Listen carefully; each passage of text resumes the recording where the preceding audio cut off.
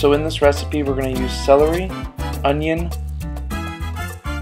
some hot peppers, some red peppers, some lettuce from my garden, some tuna, which is the main part, whipped dressing or mayonnaise, garlic powder, and onion powder.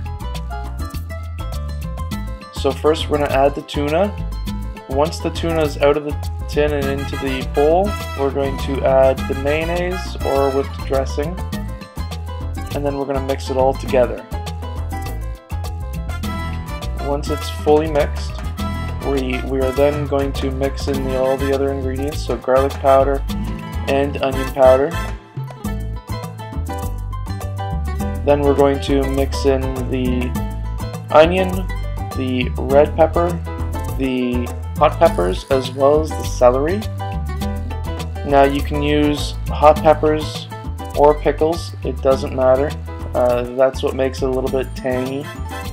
Once it's all mixed together, we're going to add it to the buns or to the bread. And then we're going to add the lettuce on top, and you're all finished.